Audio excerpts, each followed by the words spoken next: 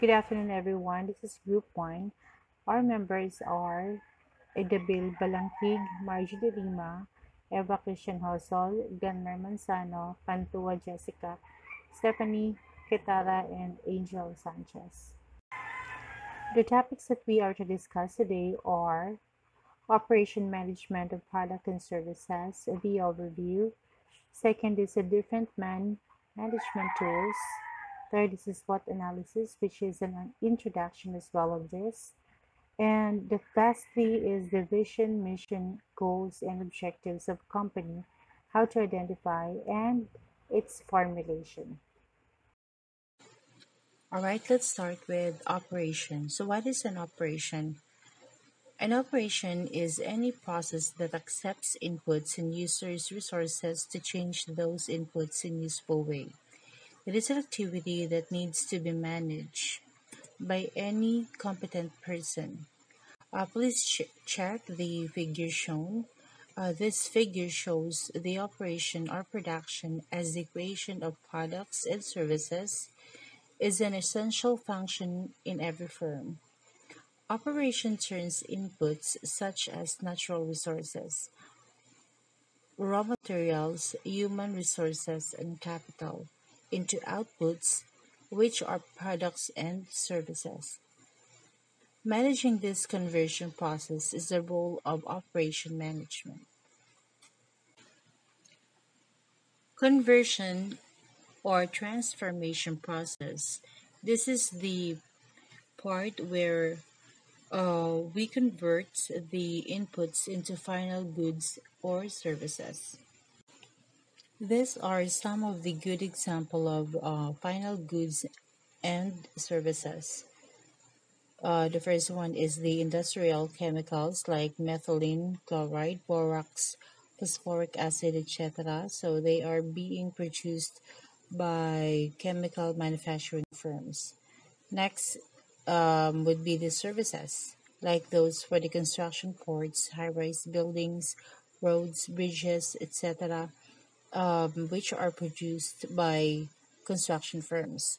Electrical products as well, like transformers, circuit breakers, switchgear, power capacitors, etc. So those are produced by electrical manufacturing firms. So I know that you have some of those final goods and services you have in mind. So you may share that to our discussion. All right, so we have briefly discussed what an operation is. Now let's proceed with the operation management. So, what is an operation management? As defined by Aldag and Stearns, the operation management is the process of planning, organizing, and controlling operations to reach objectives efficiently and effectively. So, in our previous lessons, we know what is an efficiency and what is effectiveness. So let me read this as defined. Efficiency related to the cost of doing something or the resource utilization involved. While for the effectiveness, this refers to the goal accomplishment. Operations and the engineer manager. The engineer manager is expected to produce some output at whatever managing levels he is. If he is assigned as the manufacturing engineer, his function is to determine and define the equipment, tools, and processes required to convert the design of the desired product into reality in an efficient manner. The engineer in charge of operation in a construction firm is responsible for the actual construction of whatever bridge or road his company has agreed to put up. He is required to do it using the least expensive and easiest methods. The engineering, as operation manager, must find ways to contribute to the production of quality goods or services and the reduction of cost in his department. The typical operation manager is one with several years of experience in the operations division and possesses an academic background in engineering. Okay, let's proceed now to the types of transformation processes. So there are two main categories of transformation processes. The first one is the manufacturing processes and the other one is the service processes. So manufacturing processes, those are that refer to making of products by hand or with machineries, while for the services processes or service processes rather, those are that refer to the provisions of services to persons by hand or with machinery. Under the manufacturing processes would be the job shop, batch flow, worker baseline flow, machine baseline flow, batch continuous flow hybrid, and continuous flow. Under the service processes would be the service factory, service shop, mass service, and professional service. So, what is a job shop?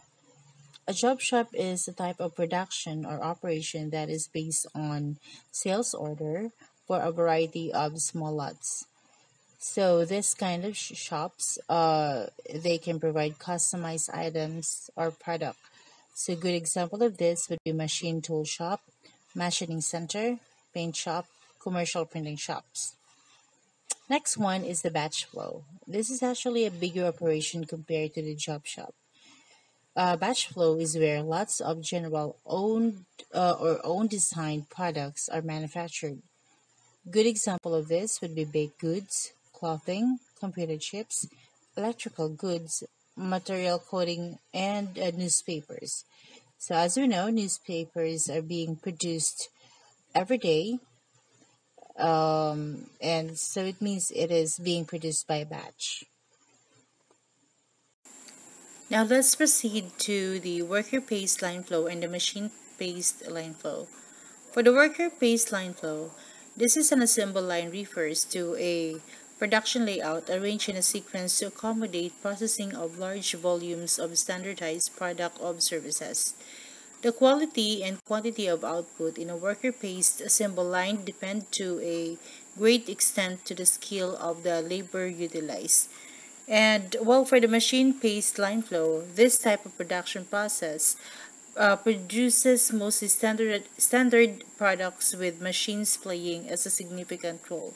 So these two types of transformation process they are almost the same. It's just that for the worker place line flow, if you can see on the figure below, it shows that it uses the labor or the workers to in a production, while on the machine paste, they are being replaced with the machines. So that's the main difference of the two. So what are the characteristics of a worker paced line flow and a machine paced line flow? For the worker paced line flow, the products manufactured are mostly standardized. There is a clear process pattern. Specialized equipment is used. The size of operation is variable. The process is worker paced. The line of layout used is the line flow, and the labor is still a big cost item. While for the machine paced line flow, their characteristics would be the process is of clear rigid pattern. Specialized item of equipment is used.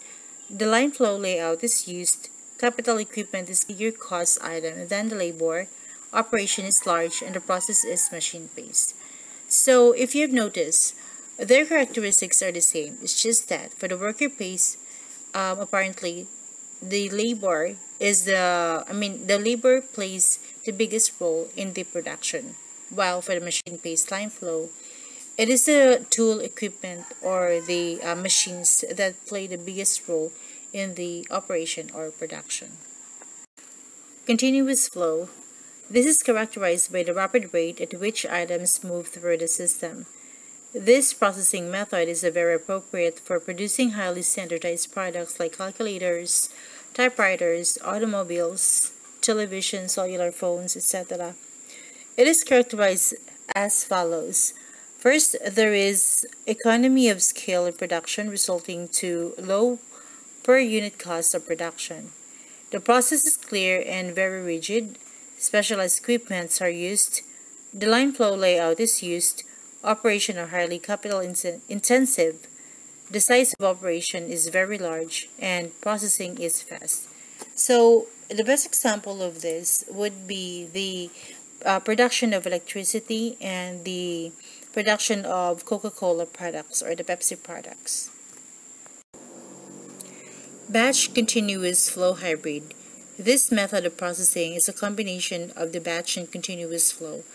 Two distinct layouts are used, one for batch and one for continuous flow. The typical size of the operation is also very large, given opportunities for economies of scale.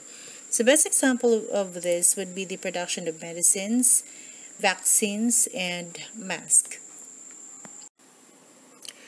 Alright, so we're done with the manufacturing type processes. Now let's proceed with the service processes type. So they are of those that refers to the provision of services to persons by hand or with machinery. So the first one is a service factory. Service factory offers a limited mix of services which result to some economies of scale in operation. Also affords the company to compete in terms of price and speed of producing the service.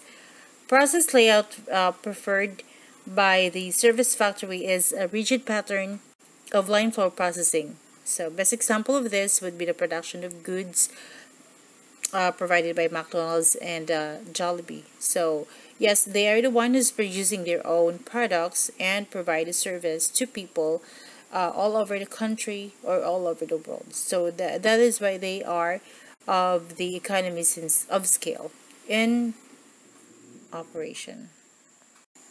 Okay, let's proceed with the service shop. Service shops provides a diverse mix of services. The layouts used are those for jobs or fixed position and are adaptable to various requirements.